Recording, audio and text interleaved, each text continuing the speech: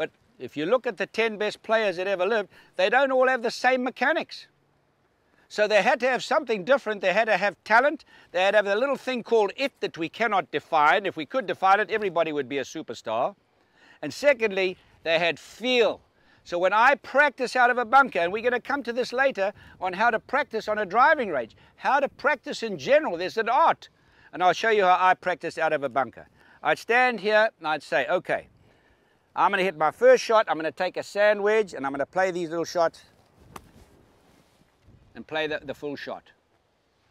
Then I'm going to go and I'm going to take a pitching wedge. And now I'm going to play the shot. Now obviously with a pitching wedge, remember, the ball is going to come out a little faster and you're going to be able to hit further. So therefore, what is the answer? What is the most difficult shot in golf, period? Harder than a 2-iron off the downslope. A long bunker shot. That's the hardest shot in golf. And when a member goes in bunkers that are a long way from the green, they got no chance. One of the things I'm emphatic about when designing my golf courses, I have no bunkers a long way from the green because nobody can play them well and it slows up play and it's just a waste of money. Now, I come to my pitching wedge, I play the same distance, and I just play it a little deceleration there, see? I was right off the ball. I was off the ball. Now watch, my eye will be on that spot. And there it is. Perfect example of staying with the ball. Then I come and I go to a number, no, 7. 7, sir. Now we're going to go to a number 7-iron. Now, if you can play a bunker shot with a 7-iron, then you've got feel, because obviously this gets tough. So we started off with a sand wedge, which you're accustomed to. Then we went to a pitching wedge.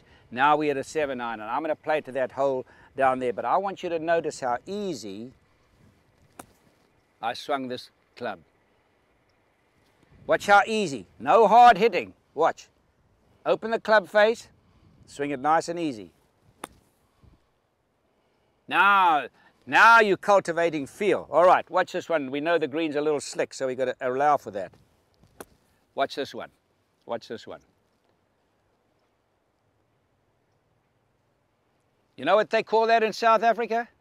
The same as you call it here, talent. Right, Pete, give me the 5-iron. Yes, sir. Now we go to a number 5-iron.